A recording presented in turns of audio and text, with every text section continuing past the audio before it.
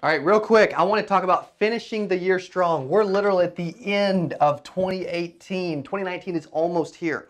We had a show earlier where we talked about your target. How do you finish 2018 really strong? And the big thing is you've got literally about 24 days left as of shooting this video. And one of the things that I do is I want to break down numbers. So in 24 days, and let's just say, you know what? How many business days, once you're watching, right now we're on a Friday. I'm going to just look at next week. We've got 5, 10, 15, we've got 16 business days, but about 3 of those will even probably be closed here in the office. So let's just say 12. So you've got 12 business days if you take out the holiday.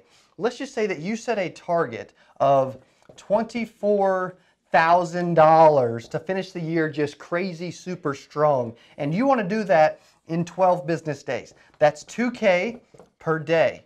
What needs to happen for you to make about $2K per day? 3 sales. So how do you make, if you broke it down and just thought of it in one day, you don't think of it in a big long week, in one day, how do you make 3 sales every single day? Well, typically, you need to talk to 6 people.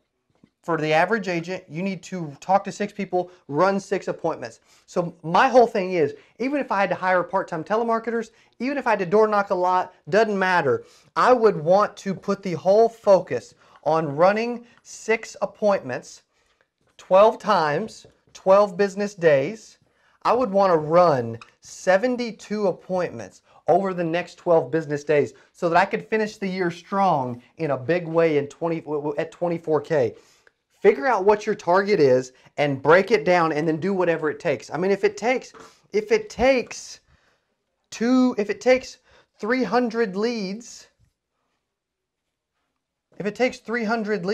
to get to 72 appointments, who cares? I mean, if from the numbers we're seeing, it's about 40 to 60%. So in that case, you should be able to get by with about 120 to 160 leads. And if you look at the numbers, let's just say even if you paid 20 bucks a piece, you're looking at like literally like 2,400 bucks to get to 24K. So think bigger. Think about finishing the year strong. How many days? What's the target? And then what can you do every single day to hit that number? I want you to finish strong because in 2019, we're going to make it even bigger.